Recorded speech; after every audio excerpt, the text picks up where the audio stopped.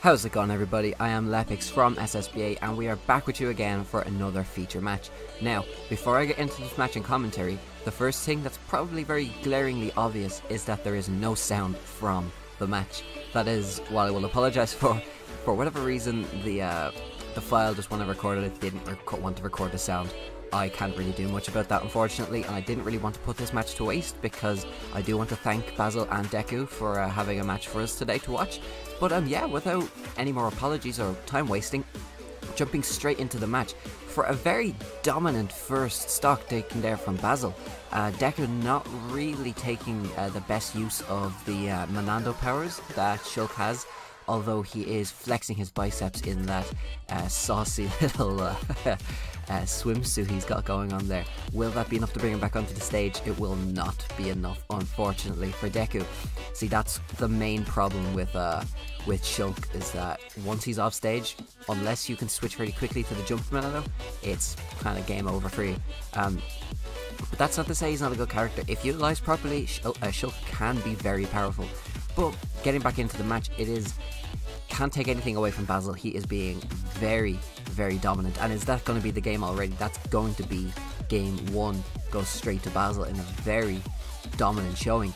Joker can be like that. He can be a very quick, powerful character. If you can't deal with Joker when he doesn't have Arsene, you're going to have a tough time dealing with Joker when he does have him with him.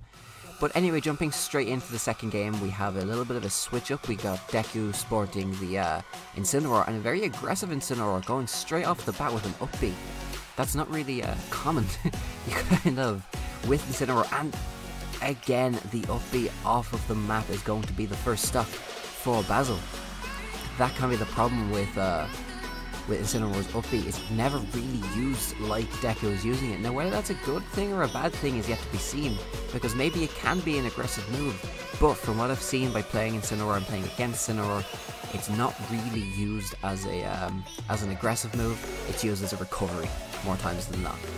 But as we just seen, he caught him there. The game obviously isn't over until the victory screen plays, so falling straight into that front smash from Bassle. But as I said, the game isn't over until the victory screen plays, so maybe we can have a Deku comeback, reverse swipe, not swipe. But nonetheless, cannot take a single thing away from Bassle. He has played tremendously these past two games, obviously this one and the last one, and any game I've played against him. A very good competitor, sporting the Joker today, although he is also known for his Ike, which kicked the entire crap out of my Dark Samus. And we see again just another very dominant performance from Bassle. Are we going to see another tree stock? I actually don't know if we've had a tree stock on the channel yet, so having a double sweep tree stock would be something special. You cannot take anything away from Bassle with that. Although Deku is not going out without a fight, he is, and there you see, he took the first stock away from Bassle. You can't take a single thing away from him though. It has been a very strong performance. There is still time for a comeback here for Deku, but unfortunately it is not looking very much in his favour. Being sent off the map, that's not where Incineroar likes to play. And in fact, I would argue that Omega stages also aren't where Incineroars like to play either. But there you see it there, the very strong back air from Bassle is going to be enough to take the victory for him. So I'd like to say a very quick thank you to both Bassle and Deku for taking part in this.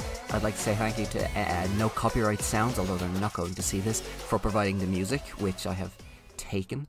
And yeah, if you like what we do here at SSBA, please be sure to get in contact or get in touch. We're more than willing to put you in on a video to feature you. So yeah, if you like what we do, please leave a like or subscribe, because they help us both very much. Check out the video that's on your screen right now. And yeah, I'll talk to you all later. Peace out.